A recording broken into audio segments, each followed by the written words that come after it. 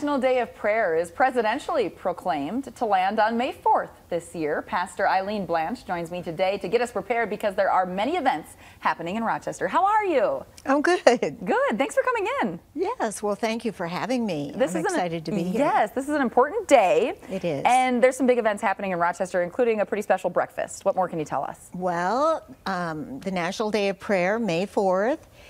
We usually kick off the day with, we used to call it the Mayor's Prayer Breakfast, and then over the years we've kind of transitioned into the name Pray Rochester. Okay. Because we want to include the entire day.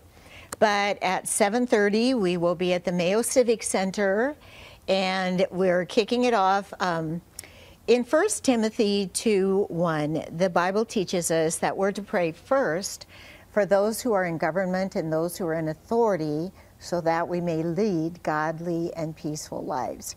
Because what they determine, the laws that they pass, affect all of us. So we're called on to pray and ask God to intervene in government, and hopefully people will listen to the wisdom of God and we'll have good and godly laws in the land. Which is an interesting mix, because we often hear, oh, religion and politics, religion and government. But on this day, we are having that breakfast, and you'll see many of our city officials there. That's exactly right. In fact, several of them will actually be praying this year. And we do it because we're to honor those who are in government. And we really do care. You know, we care about the people in the city of Rochester and our leadership here. So let's talk about the National Day of Prayer. Some questions to get to here. Sure. Let's talk about the history. When did it all begin? 72 years ago. And it was kind of spotty. It started 72 years ago. Where they had the National Day of Prayer, and then occasionally they would skip a couple of years, and there was actually no official law until in 1988 when Ronald Reagan was governor. Okay.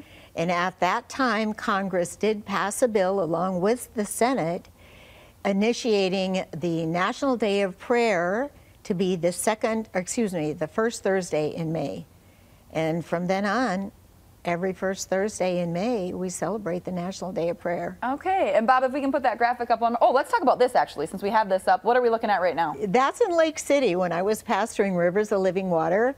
That's one of the first prayer breakfasts, the first National Day of Prayer that I ever hosted. And it was a tiny little town. We only had 8 churches, but the beautiful thing is, all of the churches came together, all the pastors came together. And that's one of the things that we accomplish here in Rochester. We start out with a prayer breakfast. At noon, we'll be at the Salvation Army. Then in the evening, we're going to be at Evangel United Methodist Church.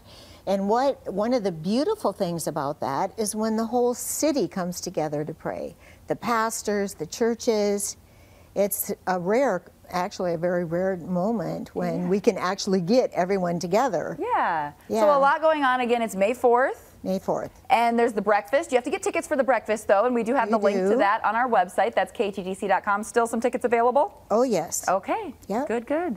Pastor Blanche, thank you so much for being here. You're we appreciate it. Do you like the Golden Girls at all? Because I love Blanche on the Golden Girls. I know. People ask me about that. They are very funny. They are hilarious. Yes, they are. Thanks again for being here. We appreciate you taking the time. Thank you.